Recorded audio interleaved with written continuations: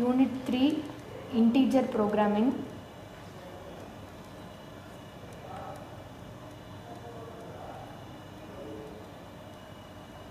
A linear programming problem in which all the variables whose optimal solution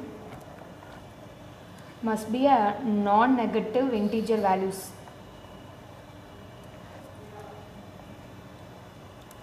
This is called the integer programming problem. We can solve this integer programming problem by three methods. First one is Gomory's cut method, which is applicable only for maximization problems.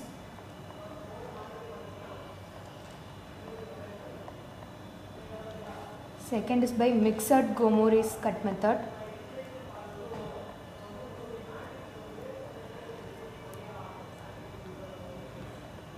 Third method is by branch and bound technique.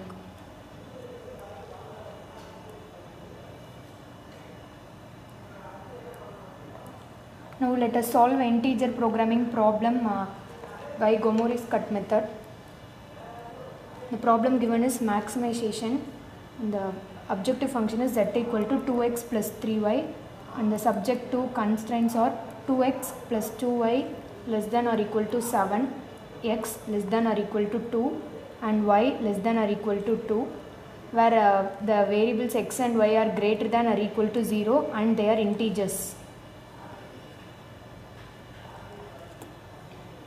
Since the given problem is maximization and all the constraints are less than or equal to, we can solve this by a simplex method. First we have to first step we have to add the slack variables to all the constraints given here.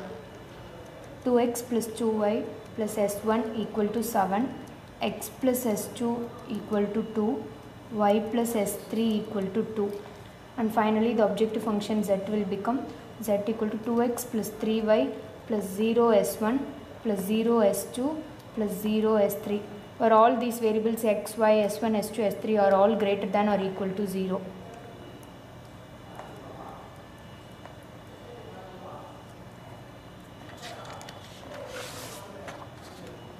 First iteration. Basic variables, we have to list all the variables present in the constraints given.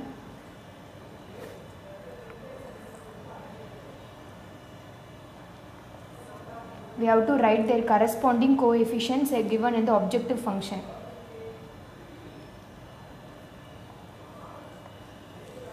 Here we have to write the slack variables and their coefficients in the objective function. Here we have to write just the coefficients of each variables in each constraint given.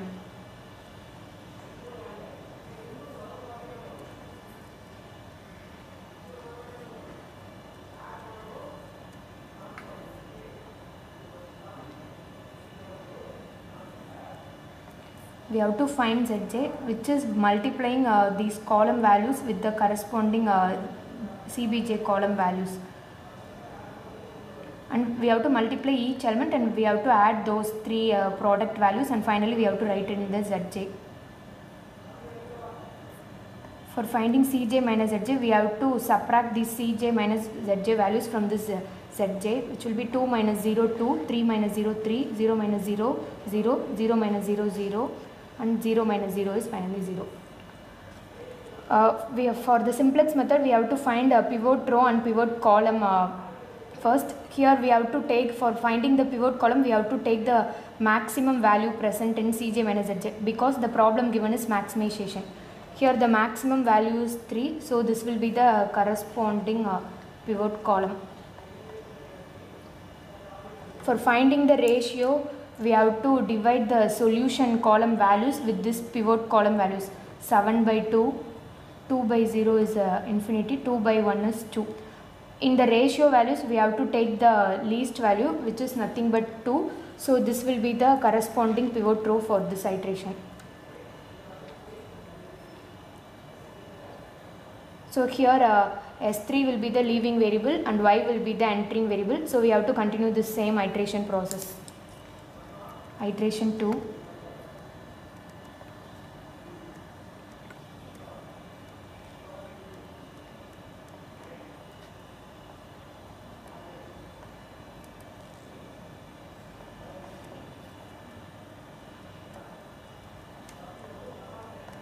Now here instead of S3 we will replace the variable y.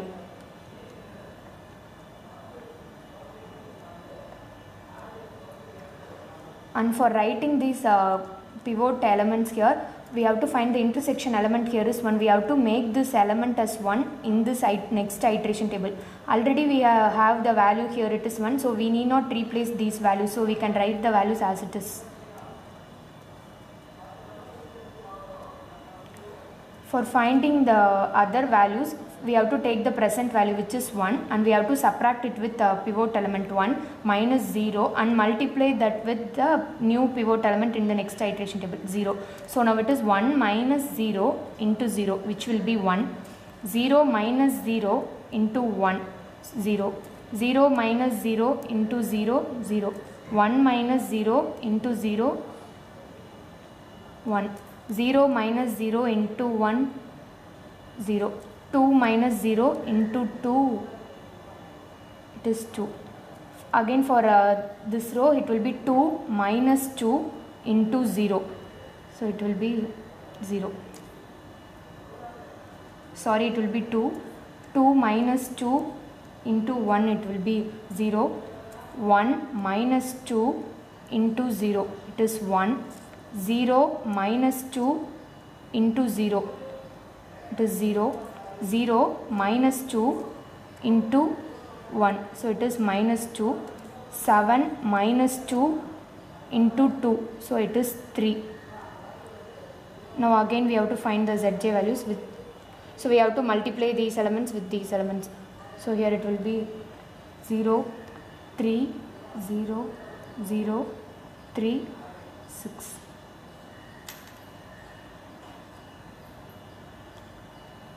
Sorry, here the value will be minus 1, not 0.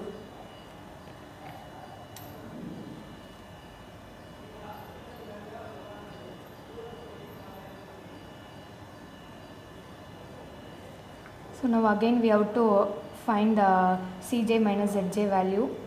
So 2 minus 0, 2, 3 minus 3, 0, 0 minus 0, 0, 0 minus 0, 0, 0 minus 3 is minus 3. Now we have to find the maximum element which is nothing but 2. So this will be the corresponding pivot column. We have to find the ratio values which will be 3 by 2, 2 by 1 is nothing but 2, 2 by 0 is infinity. So the minimum value here is 3 by 2. So this will be the corresponding pivot row. And this is the pivot column. So here the entering variable is x and the leaving variable is s1. So we go for next iteration. This is iteration 3.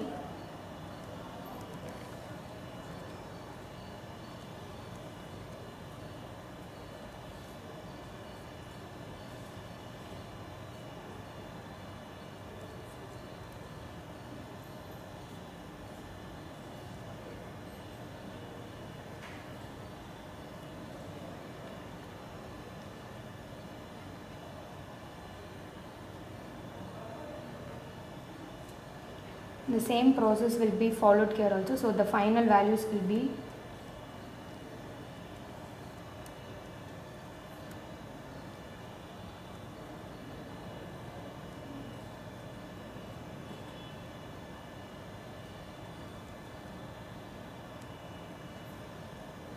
again we have to find Zj. It will be 2, 3, 1, 0, 1, 9. Again we have to find Cj minus Zj. 2 minus 2, 0, 3 minus 3, 0, 0 minus 1, minus 1, 0 minus 0, 0, 0 minus 1, minus 1. Here all the Cj minus Zj values are less than or equal to 0. We have to stop the iteration here. For maximization problems, we will continue the iteration till all the values of Cj minus Zj becomes less than or equal to 0. So the final values of x will be x is 3 by 2, y is 2 and z is 9.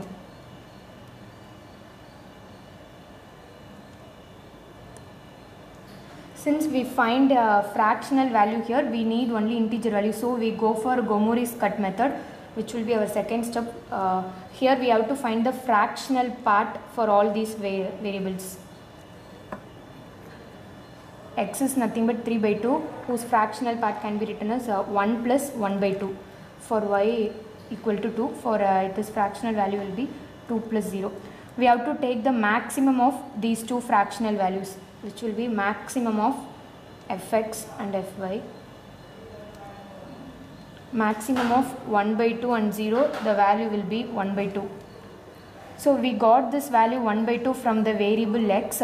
So we can take the corresponding x row for finding the corresponding equation. So the equation will be 1x 0y plus 1 by 2 s1 plus 0 s2 minus s3 equal to 3 by 2. In that corresponding equation, we have to split the integer value as fractional values also, which we can write as 1 plus 0x plus 0 plus 1 by 2 s1 minus 1 plus 0 s3 equal to 1 plus 1 by 2. Now we have to consider only the fractional values alone and rewrite the equation as 0x plus 1 by 2 s1 minus 0 s3 equal to 1 by 2. Hence we finally got the equation as 1 by 2 s1 equal to 1 by 2. By default, the constraint involved here will be greater than or equal to. So 1 by 2 s1 greater than or equal to 1 by 2. Since it deals with maximization problem, we have to change this constraint to less than or equal to by multiplying with minus 1. So minus 1 by 2 s1 less than or equal to minus 1 by 2. We have to convert this constraint into equal to by adding Gomory's slack variable, which is minus 1 by 2 s1 plus g1 equal to minus 1 by 2. This new equation we got, it's the Gomory's cut equation. We have to include this g1 will be the Gomory's slack variable.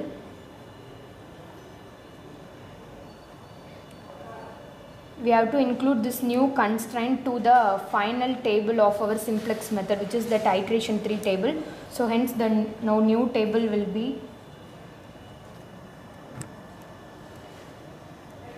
we have to include that slack variable g1 also here.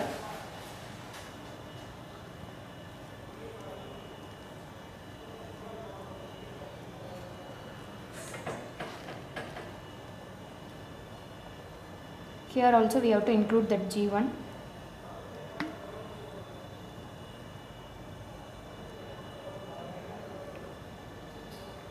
These x, s2 and y row values does not change. The same values of that previous table can be copied as it is.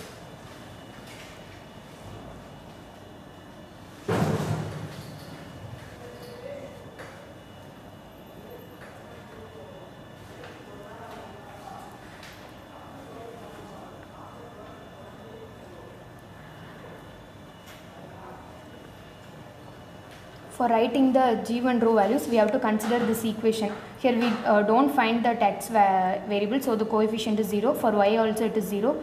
We have s1, its coefficient is minus 1 by 2, which will be written here as minus 1 by 2. And s2 we don't find it that, so it is 0. s3 also 0. For g1 the coefficient is 1, and finally the solution is minus 1 by 2. Again we have to find the value of zj.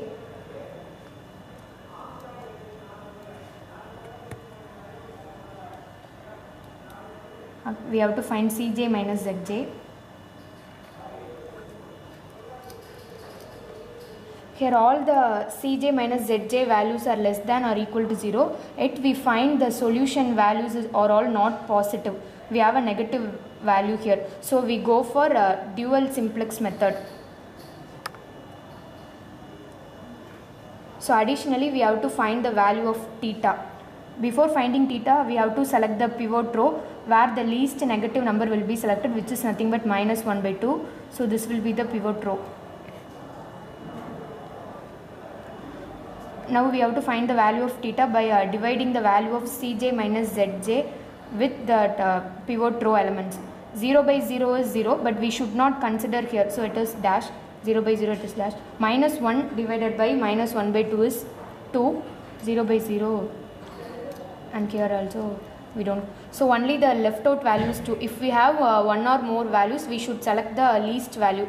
Here we have only one value, so this will be the corresponding pivot row.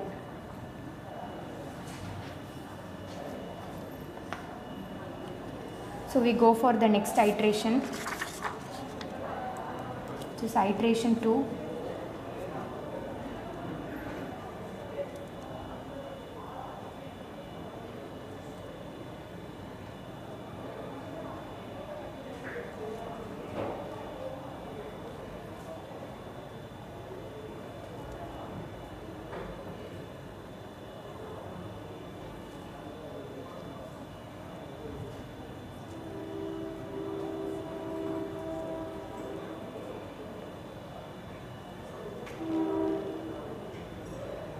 We have to follow the same simplex method process here also.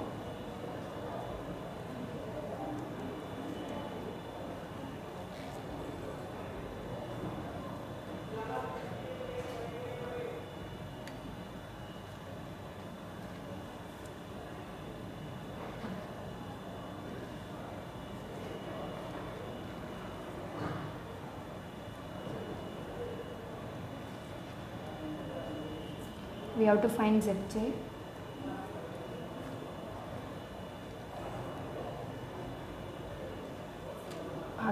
Now we have to find Cj minus Zj values.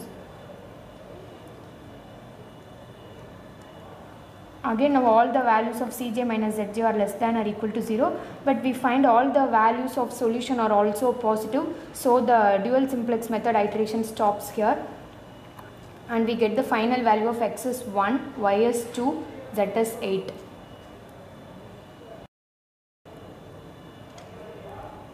So these are the finalist values. Since we have all the values as integers, for the given problem the z max will be 8 and the value of x is 1 and the value of y is 2. Now let us revise the problem from the beginning. The given problem is maximization and all the constraints are less than or equal to, so it's satisfied. So we directly add the slack variables to it, plus s1 plus s2 plus s3, and we rewrite the objective function as 2x plus 3y plus 0 s1 plus 0 s2 plus 0 s3, and we follow the simplex method to solve this problem. For the first iteration, we write all the values as it is given in the constraint, all the coefficients of those variables, and we have to find the pivot row and pivot column. For finding the pivot column, we have to take the maximum value here, because the problem given is maximization. So here the value will be 3. This is the corresponding pivot column. For finding the ratio values, we have to divide the value of solution by these pivot column values.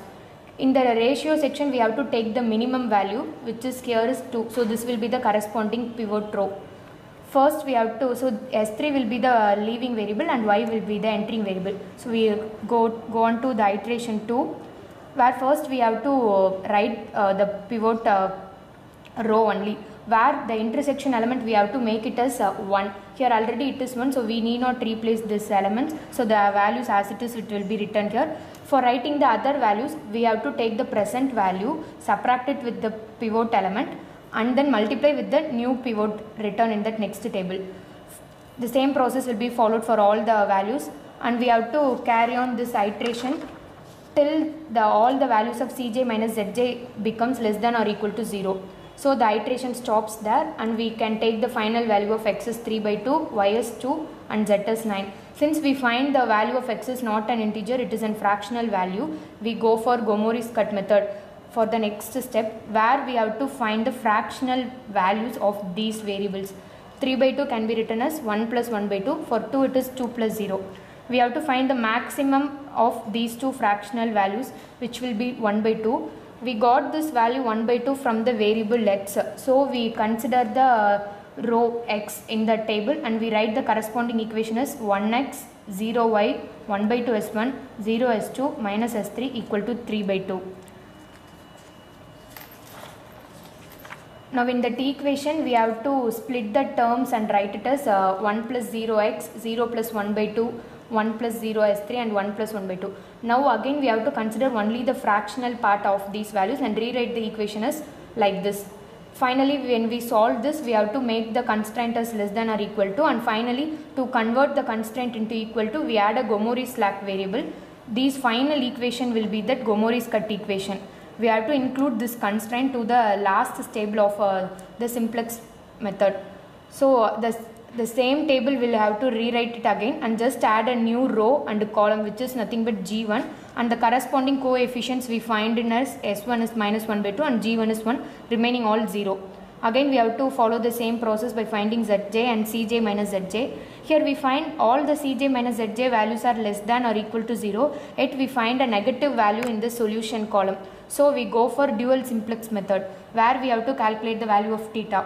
Before calculating theta, we have to find the pivot row which is nothing but the least negative value. So this will be the corresponding pivot row, and we have to find the value of theta by dividing the value of Cj minus Zj with the corresponding pivot row elements. 0 by 0 is 0, but we should not consider that for our selection. So we put it as dash and we have to find all the values, and in that we have to take the minimum value. Here we are left out with only one value, so this will be the corresponding pivot column. So we go on for the next iteration 2, which is same as the simplex method process. We have to do all the calculations, and finally we got the Cj minus Zj values are less than or equal to 0, and all the solutions are also positive and they are all integers. So the iteration stops here, and the final value for x is 1, y is 2 and z is 8.